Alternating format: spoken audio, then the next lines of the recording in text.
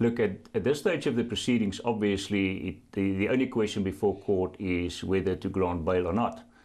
It's not a question of guilt or innocence at this stage of the proceedings. That is only to be determined in a couple of months' time from now.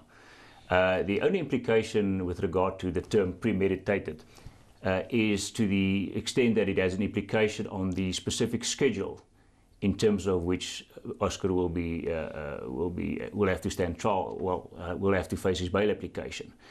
In essence, it implies that there's an onus of proof that will be on him and his counsel to prove exceptional circumstances in order to be granted bail.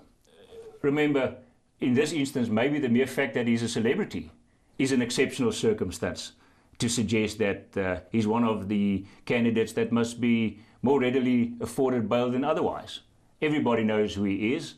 It's not as if he can hide or get a passport and run away overseas without anybody noticing him. So in my mind, I would suggest that even the fact that he's a well-known person might count in his favor in this instance. Let's assume the bail issue is finalized before the end of Feb 2013. I would assume that the National Director of Public Prosecution will try to expedite specifically this case because of the attention media and worldwide. I am suggesting we are looking at October this year as a preferential date. If not October, and if there are other applications in the meantime, and there can be a lot of those, then we are looking at March next year.